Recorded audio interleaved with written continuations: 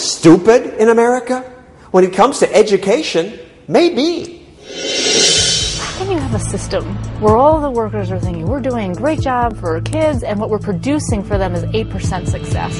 Kids aren't learning, but school spending is through the roof. Why? What's gone wrong? The bureaucracy is what's wrong. It's the blob, people call it. It's the blob, and it is. It's like the reformers are up against Jabba the Hutt. It's the unions and the paper pushers. Let's destroy the system. Good. Bring on the creative destruction. Who would disagree? Teachers' unions disagree, and they're mad at me.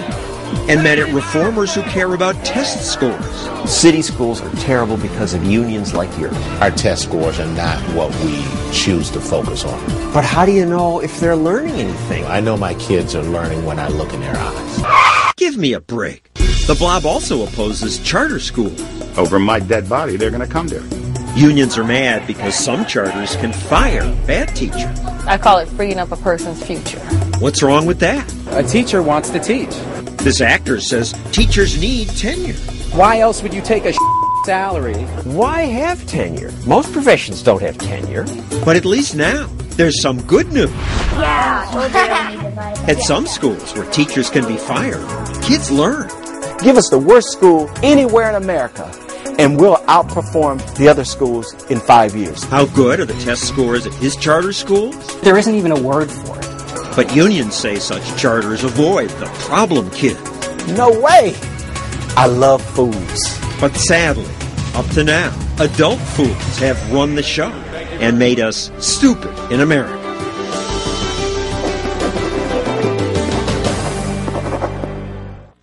School spending has tripled over the past 40 years. We now spend much more than other countries, but what do we get? Fancier schools, more assistant principals, but student learning?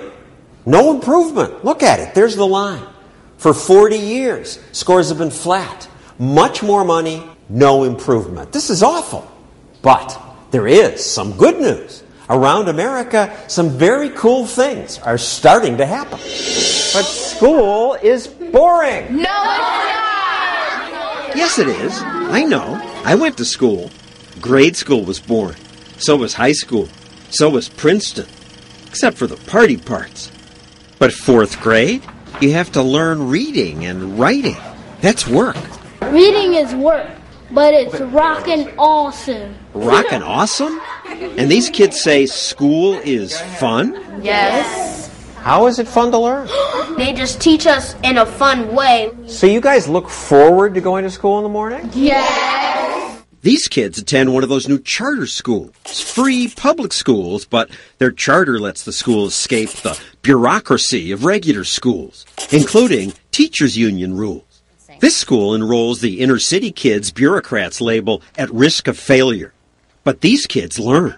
Devin is 100% on top of her game right now. Going to our school is a ticket to educational success. This woman runs several charter schools. All get outstanding test scores. And you do this all with the same money the public schools get? We actually do it with less, $4,000 and $6,000 less per child. How? For less money do they get the kids so interested? You're interested in math and Yes. Reading, writing. but learning is work. It don't matter. The school day here is longer. Kids often stay till 5 p.m. Charter teachers can be asked to work more than the union would have allowed. They told us they don't mind. But you're going to burn out. Why aren't you ticked off? That's not an option for us because we kind of have our eye on the prize with these kids.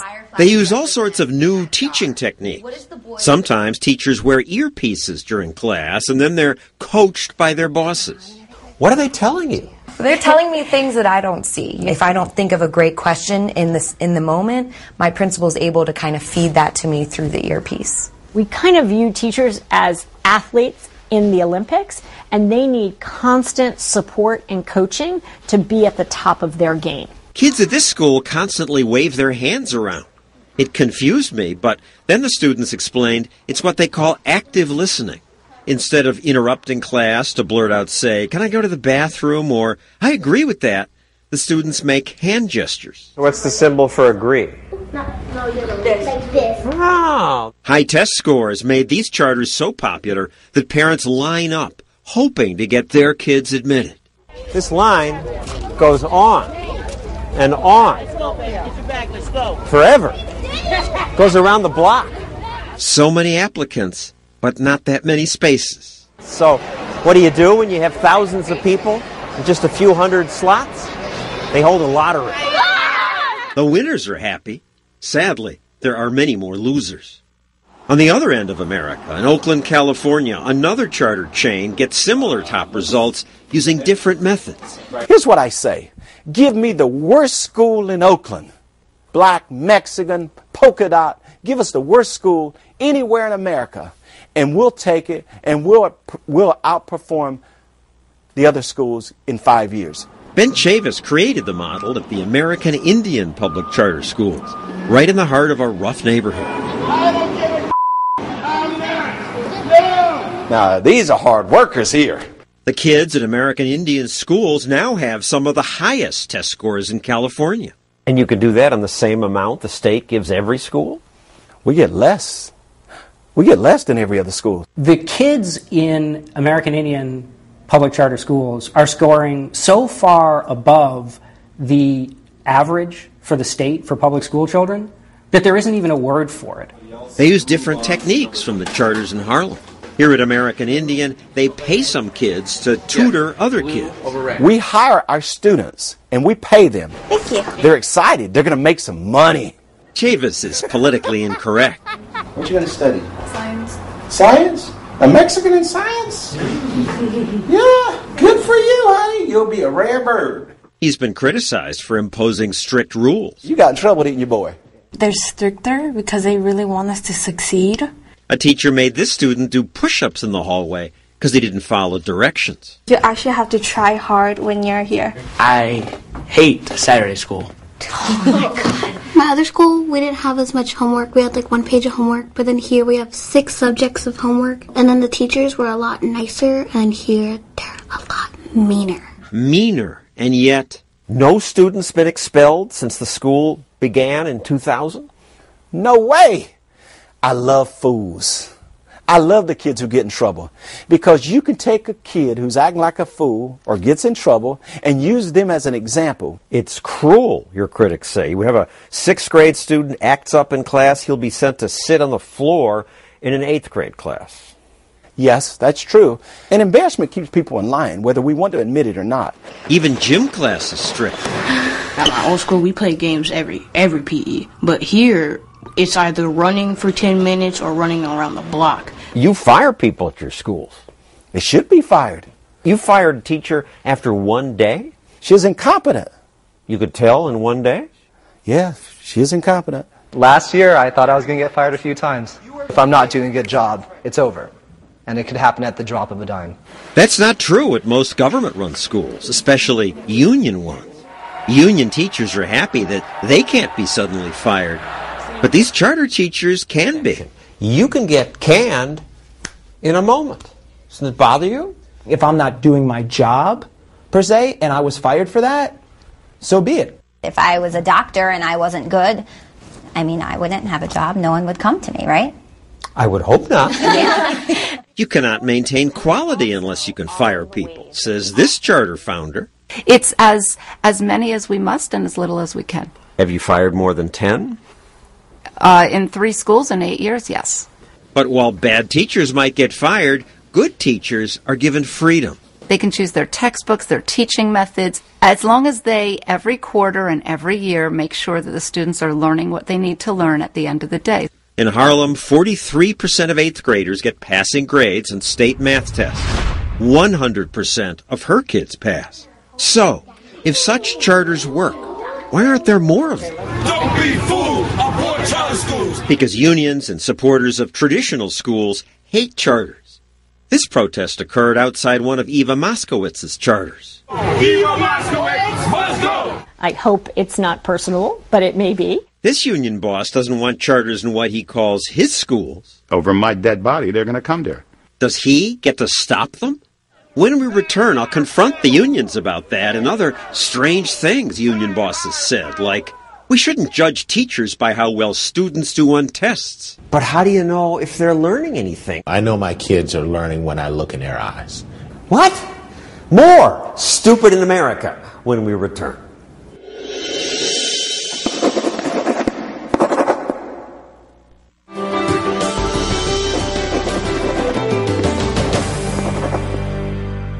Those great new charter schools we showed you, I just wish there were more of them, more competition, because competition makes everybody better. But there are some people who don't like my saying that.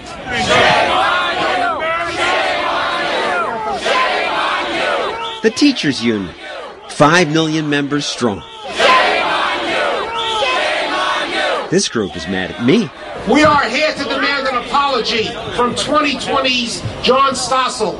I had done another show called Stupid in America that said it was impossible to fire bad teachers. The union boss said, because of my program. Educators all over the country feel that they have been kicked in the teeth. They were surprised when I came outside to hear them.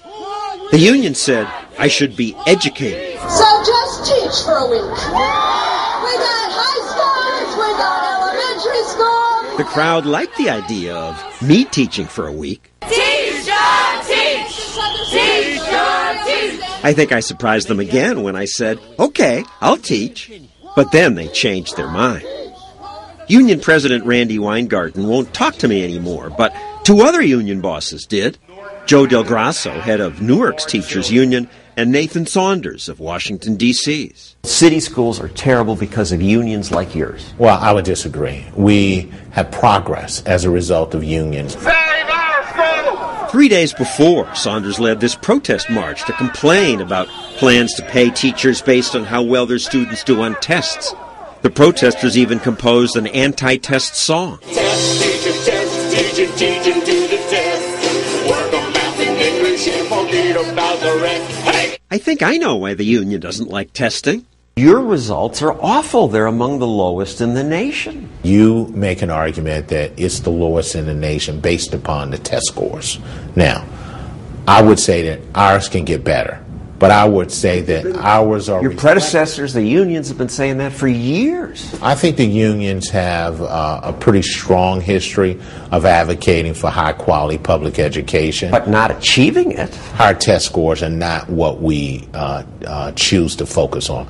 We choose to focus on teaching kids. But how do you know if they're learning anything if you don't test them and compare? I know my kids are learning when I look in their eyes.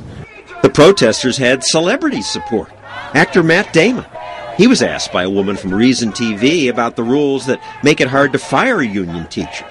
In acting, there isn't job security, right? Why isn't it like that for teachers? You think job insecurity is what makes me work hard? Well, you have an incentive to work harder, but if there's job security... Be an actor. It's not an incentive. That's the thing. So you take this MBA-style thinking, right? MBA-style. Business school ideas. Well, yes. Charter schools, vouchers, even Obama's race to the top are based on the idea that competition's good. If kids are free to take their school money to any school, competition among schools, including for-profit chains, will force all the schools to get better or go out of business. The best schools will expand. But the unions don't like that market competition. There's a profit motive behind all of this extra testing. We need to get the corporations out of the schools. The union says school choice would enrich corporations, but further impoverish poor teachers. Business types of every stripe is suddenly concerned over greedy teachers and the riches that they earn. Teachers paid enough? No. But you got some teachers making over $100,000 a year. And they aren't making enough. Matt Damon agrees with that. His mom's a union teacher. A teacher wants to teach. I mean, why else would you take a salary and really long hours? Teachers make a salary? Well, maybe to Matt Damon. But today, American teachers make more per hour than accountants, nurses, architects. I can guarantee you this. It's not about the money. Kevin Chavis is a former D.C. politician. When I was chairman of the Education Committee on the D.C. Council, I gave the school system $300 million new dollars. Teachers got more money than ever to educate 10,000 fewer kids, and the test scores went down. Now, what they did do, They grew central office. They had more deputies to the assistant, to the deputy, to the assistant. They grew the bureaucracy. And the former district chancellor, Michelle Rhee, found that the bigger bureaucracy didn't even get school supplies to the kids. Walking into schools and seeing that there were no books in the library, kids didn't have supplies and pencils, and then the following week I visited the warehouse of the school district where there were boxes and boxes of books and scissors and glue and So why didn't they get to the school? Exactly. That was the question. Why didn't they get to the school? It was just a complete and utter sense of dysfunction and a lack of accountability. It's a reason they call the school bureaucracy the blob. It's like this blobby Jabba the Hutt thing that can't be budged. The blob is the teachers' union, janitors' unions, the politicians, the school board bureaucrats. And if you try to make a change, the blob says, we don't do that here. We have to requisition downtown. We got to get 4 or 5 people to sign off. The deputy director of curriculum has to say this is okay. It's crazy. Both union leaders escaped that bureaucracy. You went to private school. That's correct. It kind of made me feel that I had better do pretty good in that school or else. I'll confront the union bosses when we return. Why can't other people have the choice they had? Also, why does it cost $350,000 to fire just one union teacher? What's wrong with these people?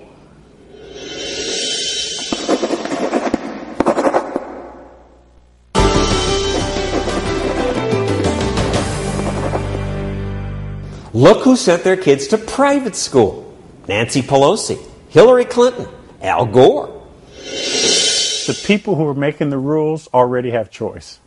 You know, the politicians, and I used to be a politician, the politicians have choice. Yet all these politicians who sent their kids to private school oppose school choice for regular people. Thank you for taking my question, President Obama. I wanted to know whether or not you think that Malia and Sasha would get the same high-quality, rigorous education in a D.C. public school. If I wanted to find a great public school for Malia and Sasha to be in, we could probably maneuver to do it. But apparently, he didn't want to. The president now sends Sasha and Malia to Sidwell Friends. It's the same school the vice president's grandkids attend. Tuition, $32,000 a year. And the union leaders? You went to private school. That's correct. I graduated a Catholic high school. Joe Del Grasso is head of Newark's teachers union. He's a tough negotiator. At this school board meeting, when the chairman said he'd used up his speaking time, Del Grasso marched up to the front to demand more, saying, "My union contract mandates 7 more minutes than I got." The rigidity of this stupid union contract is why the kids suffer. Your union is the problem. I think you know better than that. Del Grasso opposes letting kids escape his rules by, say, allowing them to attend charter schools in existing school buildings. Over my dead body, they're going to come there. I'm going to be there and physically try and stop them. There's certain things that don't mix. Oil and water, you can't emulsify them. There's no room? There aren't these half-empty schools? There's not half-empty schools. Del Grasso says charters favor rich kids. But Newark Public Schools spend almost $400,000 per classroom. The charters get less. Not that much less. But they get less. It's hardly the rich versus the poor. I'm happy for them. We don't want them. Then let them into your schools. Don't want them in our schools. Why should they be? You're not happy for them then. Well, listen, does Fox and CNN, are they in the same building? I don't think so. But Fox and CNN can't banish the competition. Competition's good. Competition is why we have Fox, CNN, and MSNBC. When you have a choice of what channel you're going to watch or what school you attend, competition makes things better.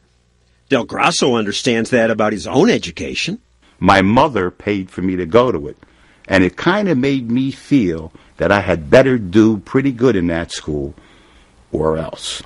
Well, so it sounds like you're arguing against the unionized public schools. I'm not arguing against them. Most of the independent schools are still Catholic schools doing a great job for less than half the money you spend. No, I wouldn't say that. $17,000 versus $5,000. John, tell them to have another bingo game and get it over with.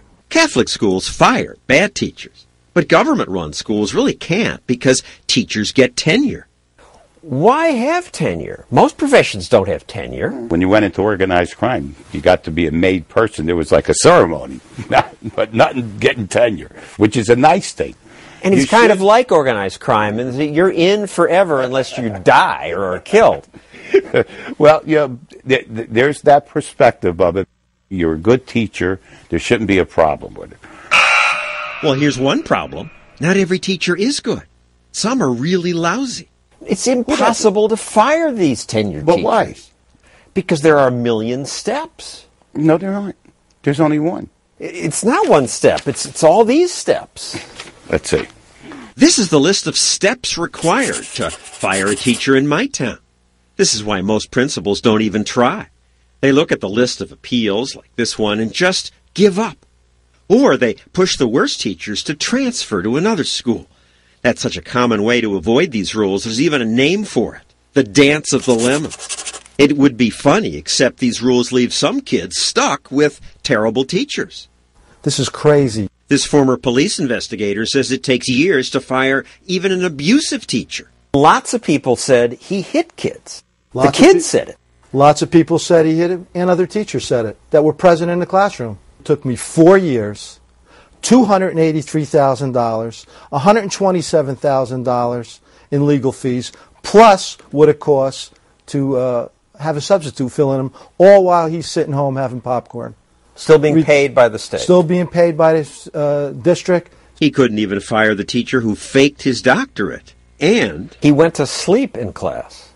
And he was quite disturbed when the supervisor came in and woke him up. He complained.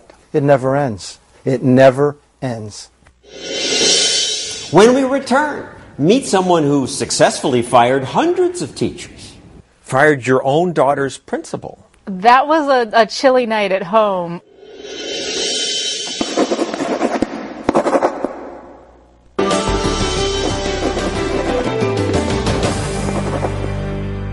As we've seen, education in America is a mess. What will fix it? Who might fix it? Somebody needs to fix it! You can do it! Oprah thinks this woman can fix it. Thank you, Michelle. I'm rooting for you. Michelle is Michelle Rhee. Michelle Rhee, as acting chancellor. 5 years ago, Mayor Adrian Fenty picked her to manage D.C.'s schools. You had never run a school system before. I had never run a school before, and that's why people thought that Adrian Fenty was nuts. You know, I was a 37-year-old girl from Toledo, Ohio. And people said, what? Who? Yeah. People said he's lost his mind. Her friends said she'd lost hers. I have 2 kids, 2 daughters, 9 and 12, and I put them in the D.C. public schools. The schools were a disaster. Test results among the worst in America. Chancellor Rhee quickly learned that although only 8% of D.C.'s kids were on grade level, there was something odd about how the teachers were ranked. When I looked at the performance evaluations of the adults in the system... How good is the adult doing? Right, how good are the teachers doing? I found that 95% of the adults were being rated as doing a great job. So how can you have a system where all the workers are thinking, we're doing a great job, a great job for our kids, and what we're producing for them is 8% success? She visited schools and saw empty classrooms. I walk into this one school. I go into the first classroom, 5 kids in the classroom. Second classroom, 9 kids. Third classroom, 3 kids, 7 kids. I'm thinking, what is going on? So finally I get to like the 5th or 6th classroom, and I asked the teacher, I said, where are all the kids? And she said, well, it's Friday. I thought, really? I just couldn't believe that was the answer. So I said, is that all? And she said, no. I thought, great. Okay, she's going to tell me that some of the kids are on a field trip or something like that. And she said, it's raining too. But it turned out that not every classroom was empty. Attendance varied by teacher. So I'm walking through, I'm finishing, my visit, and I walk into one classroom, and there are 30 kids in this classroom. There, in fact, are not enough desks for the number of kids that were there. So there are kids sitting on the radiators and whatnot. So I go up to one of the kids, and I said, what do you think about the teacher? He said, this is my best teacher, bar none. As I was leaving the school, and this was about at 10 o'clock in the morning. That young man and two of his friends were walking out of the school in front of me. So I tapped him on the shoulder. I said, "Excuse me, young man, where do you think you're going?" And they said to me, "Well, our first period teacher, the one that you saw, he's great, so we came to school. But our second period teacher is not so good, so we're going to roll." And I thought, okay, this is not the picture that the American public have in their minds of truants. These children were making a very conscious decision to wake up early and to come to school for first period because they knew they were going to get something out of it, and then to leave after that because they weren't going to get any value out of it. And this great teacher, he gets paid no more than all the other teachers. That's right. Gets paid no more. If we were doing seniority-based layoffs, would have gotten laid off first. So Ree decided she'd pay good teachers more and fire bad teachers. And that did not go over particularly well. Reed must go! Reed must go! A few weeks into this, I was visited by my then general counsel, and he sort of comes rushing into my office, and he says, "You've got to stop firing people." I said, "What? Why? I mean, if people are not doing the jobs that they're supposed to be doing, we need to move them out." And he said, "Well, welcome to D.C. Public Schools, where we never fire anyone." But you did fire a lot of these people. Eventually we did. Ree found a 90-day loophole that let her close some lousy schools and fire some teachers. There's nothing short of a firestorm surrounding the future of the D.C. public school system. 30 school principals are being terminated this week. No shortage of outrage tonight among parents and teachers. It was a plan, a plot, even before she took the job, to get rid of people who have been around, who have tenure. So you fired 200 or 4,000 teachers. You closed 15% of the city's schools. Fired your own daughter's principal. That was a chilly night at home. She upset families, communities, students, and teachers. A lot of people got fired. She said they deserve to be fired. The system needs change. Well, many of those thought she needed to be fired. People really hated you. Hate you still. Yeah. Yeah. I was a Wicked Witch of the West. They called me the Hatchet Lady, the Dragon Lady, the Teacher Terminator. Big Bad Witch. Time magazine even put you in the cover with a broom. I actually took the broom to mean, sweeping house. The Blob didn't want their house swept. The union says poorly performing teachers need a second chance. Don't you have some union teachers who are just lousy? We need to lift up the low performers and help them do better. I have not just fire them. Sorry, maybe teaching it's not for you. There's a cost to firing teachers. The quality of life of that person is deeply affected by that termination. So nobody should ever be fired? Well, what we should do is help people improve their skills. People would say to me, well, if a teacher is not effective, you should talk about spending the time and effort to professionally develop that person, right? I'd say, okay, but whose children are we going to put in that classroom for this year? Who are you going to practice on? Right. Who are you going to say, oh, and it didn't work out? Sorry. I mean, you only get one chance at first grade. So she changed the policy. I made a decision that we were going to do the layoffs by quality instead of seniority. And this really upset the apple cart, and people, were protesting. Why would it upset the apple cart? It's just common sense to do it by quality. It's common sense to you and me, but it was absolutely counter to what the district had always done. It's the way that unions operate, right? I mean, seniority sort of... It just cheats the good young teacher. Don't they get mad? Forget the young teachers first. It cheats the kids. Kids were a little less cheated under Ree. Test scores went up when she was chancellor. But in the end, the union won. You can get her out. You can get Fitchy out. We're going to fight. If we have to be here every day, all night, we will. The mayor who appointed her was voted out. And when he lost, Ree quit before she was fired. Michelle Rhee becomes a casualty of D.C. politics. So Ree lost in D.C. But elsewhere in America, all sorts of new schools are succeeding.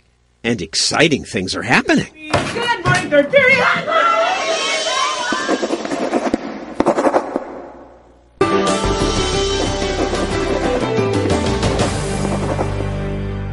People who try to start charter schools often say, oh, the bureaucrats make it so hard. They put up all these obstacles, and that's why there aren't enough charters yet to have a real market. Except in one town, most kids now attend charters. How'd that happen? Hurricane Katrina on track to make a direct hit on the low-lying city of New Orleans. It happened because of a hurricane.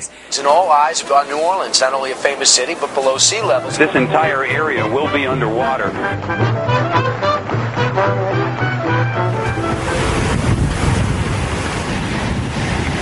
Mother Nature is in charge, and now Mother Nature has dealt one horrific blow. When Katrina flooded New Orleans, it didn't just destroy much of the city.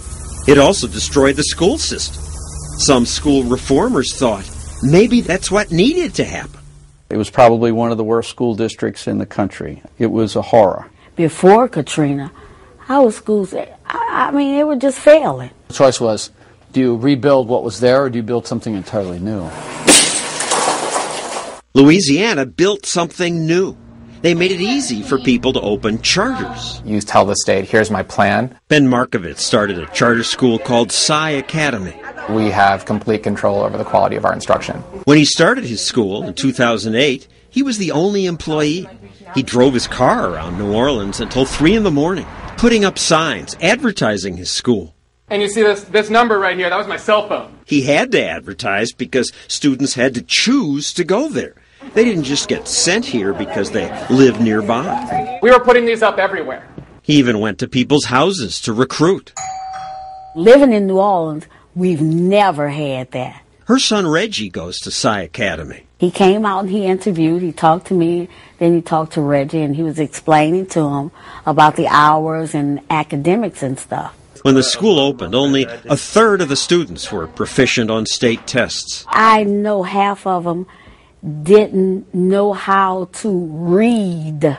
Now, Psi Academy's test results are among the best in the city, even though the school itself is just a bunch of trailers. There's a plan in my mind to have a permanent building, but if you walk into a school and the first thing they tell you are complaints about their facilities, they're probably not focused on the right things. How did Psi Academy do it? Pencils down, please. Good morning, third period. Well, teachers have to perform because the principal can fire at will. Yeah, we have at-will contracts at the school. Sharon Clark runs another New Orleans charter, and she too fires the weakest teachers. I call it freeing up a person's future. The charter law also allows parents to fire a school. If they don't like this school, they can send their kid to another. Sharon needs to work hard because she worries about losing her charter. Yes, every day, sir. Good morning, class of 2013. Good morning, Miss Howell. That competition drives schools to try different things, like this morning ritual at Psi Academy. Who are you? A scholar. My education is my future, and the future is now. How are you here? This seems a little cult-like, and some kids didn't take it seriously. But something worked. Oh, it is a major difference. Since he's been here, he's become more responsible, thinking. Even though I didn't like the school at first, as I went to school, I started to want to go to college more because I saw how important it was. Now Reggie's mother is getting ready to start college, so Reggie tutored her for a test using skills he learned at Psi. This is how it should have been before Katrina. So this charter's grown from one employee into another school that's so popular it holds a lottery to decide who gets in. We are going to have a waiting list of about 200 students long. This is our first choice by far. As you saw in Harlem, nervous kids and relatives sit anxiously, hoping their name will be called. Some go away happy. Yay, you're pretty! Most do not. It just goes to show, like, this kind of school is badly needed in this city. And this kind of education is exactly what we need to be offering to every single kid. Today, most kids in New Orleans attend charter schools, and test scores across the city are better. Many of the greatest cities in the world have been reborn amid crises. The Chicago fire resulted in a greater Chicago being built. The San Francisco earthquake resulted in a much more dynamic, safer city emerging. The fire of London resulted in a much greater capital emerging. Well, you know, people in New Orleans are rebuilding the city for the better. The school choice movement is here to stay. It will never go back. And next, some more good news, this time from the internet. The Blob should be worried because look how excited these kids are about math. Yeah, told you. Yeah.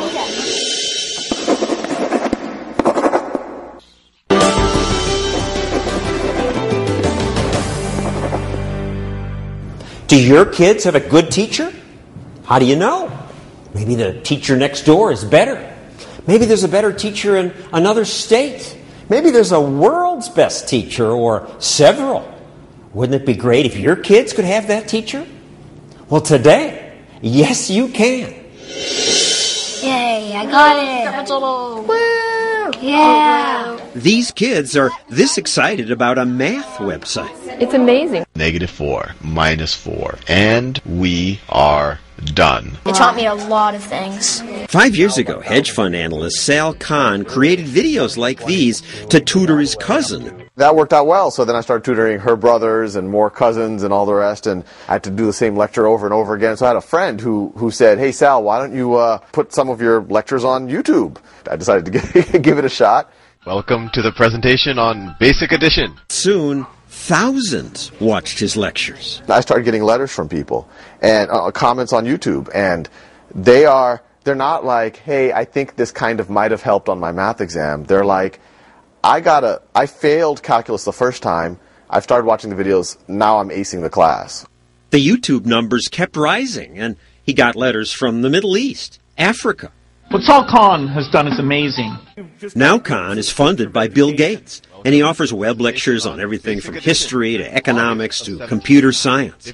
His videos are viewed millions of times. Not only is it reaching millions of students right now, but even if, God forbid, I got hit by a bus when I walk outside, it'll still be able to reach millions of, and maybe eventually billions of students. You just happen to be good at teaching? Well, I'll take that as a compliment. It is a compliment. He's a great teacher. I hope that helps. See you in the next video. It's really helping us learn a lot more. It's exciting that he gets kids so excited about math. Yeah, told you. In most parts of life, things have gotten much better. Cars, computers, cell phones. Education, not so much. Right. You rewind, 80 or 90 or 100 years, and you would have the local band that, if you had a party, that was the only gig in town. Each village might have a storyteller or a singer. Exactly. But then once you have mass media coming out, then people say, wait, why don't we take the best musician, the best actor, the best storyteller in whatever way, and record it and put it out on radio, put it out on records or whatever. And I think, in theory, that could have happened with education before. But it hasn't. Even for basic math, multiplication tables, I thought they'd be using video games. Yeah. Why not? There's a huge bureaucracy, most of which wants to say no to change the system. It's the blob, people call it. It's the blob. And it is. And I think what's fun from our point of view is that we are able to reach students outside of the blob. This California school district started using Khan's videos in 5th grade classrooms. The teachers were skeptical, but now they're impressed at what it does for the kids. They're happy to walk in the door every morning. They're excited about math. It isn't, oh, we're doing math. It's like, oh my gosh, we have math this morning. That's great. Actually, just like learning new things. We assume that most people on their own don't want to learn, or don't want to get engaged in mathematics. And yeah, but I think they're just frustrated because most of them are in classrooms that are not catering to them. At first, teachers worried that the online instruction could replace them. But I think it's so wrong. As my teachers would tell you, they have taught more math than they've ever taught before. Now teachers can tutor kids one-on-one. I noticed you were having some issues with fractions. You can go at your own pace. And because kids can go at their own pace. So I've got students who are still working on easy multiplication, and then I've got students who are working in high school math. Some kids enjoy Khan's lessons so much, they study at home. Some of them are doing 2 and 3 hours a night at home when I'm asking for 15 minutes. When I'm at home and I have some time, I just log on, and it's way more fun to do math. So finally, after all these years of kids being bored in school and not learning math, that's over? I think it might be. Hope so. If it happens, it'll be thanks to those online classes, or the charter schools, or other experiments that break out of the union-dominated government monopoly. Let 1,000 flowers bloom. It's competition that's given us better medicine, transportation, technology, everything. Don't our kids deserve that too? That's our show. I'm John Stossel. Thanks for watching.